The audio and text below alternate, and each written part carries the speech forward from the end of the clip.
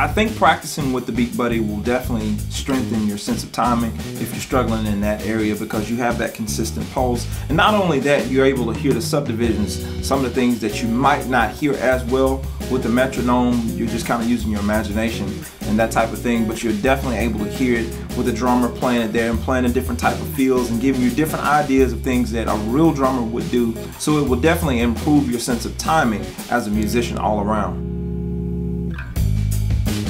Now, from a creative perspective, the BeatBuddy has definitely helped to make the creative process, the early stages of it, very easy for me, because a lot of times I might have to think about the beat or think about what type of groove I want and that type of thing, and then I have to create it depending on what it is. But with the BeatBuddy, I can kind of go and find a drum sample that's pretty similar to something that I'm hearing in my head, and I can immediately start working on the idea as opposed to work on building the drums first. So if you are a producer or a musician and you write and you create, it definitely cuts down on the pre-production time, which allows you to get right into what you need to do and be creative right away.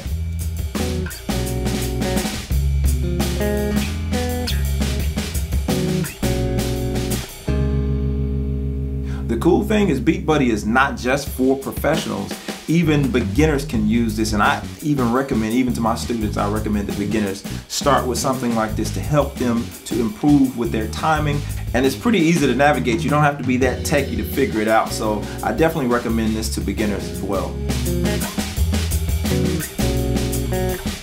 Overall, I think this is a great tool, and I think any musician should definitely have this in his or her arsenal. So go get the BeatBuddy.